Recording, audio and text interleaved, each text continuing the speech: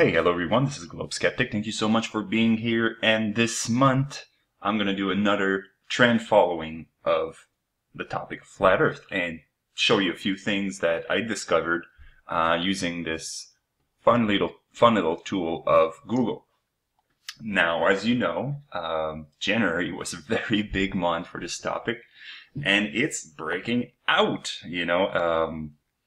Look at this, partial data. We don't have the complete data for January, but compared to December, it's at least 3 times in terms of web search. So when people want to go on Google and they type in flat earth, that has triples since December. Now, I discovered a few things that were interesting. So there's other things. There's image search.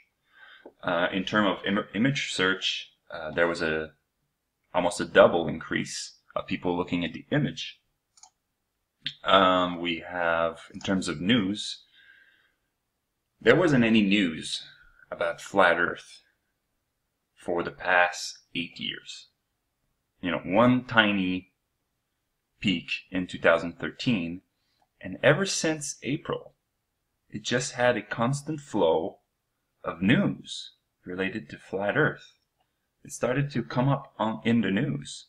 And then, as you know, with B.O.B. coming out and with his Twitter rant, that's just, it broke the internet.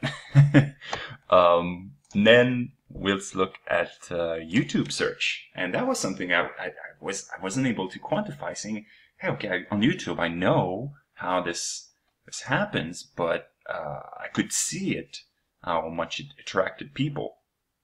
But now we can actually see it.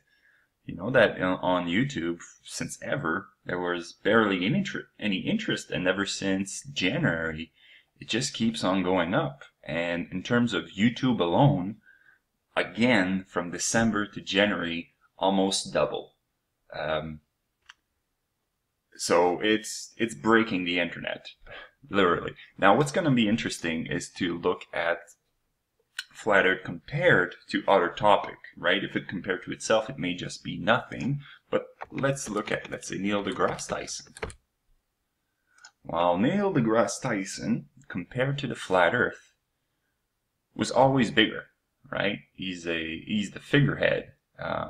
He's the talking head of mainstream science. And actually, flat earth, for the first time in January, actually went over Neil deGrasse Tyson by 8 points. So maybe that's just before, geeks. Let's say political philosophy like feminism, which is a lot of people talk about. They go in university, and let's look at what's the comparison between flat earth and feminism. And feminism is a little bit higher, but it's quite interesting to see, they're all converging, and actually it's going into a full-blown political view, right, as the amount of interest that it generates. So that was my monthly trend following. Hope you enjoyed, and I can't wait to see the end of February, seeing what's going to happen, because it's impossible now for the news to not cover it, because other people are going to come out talking about it.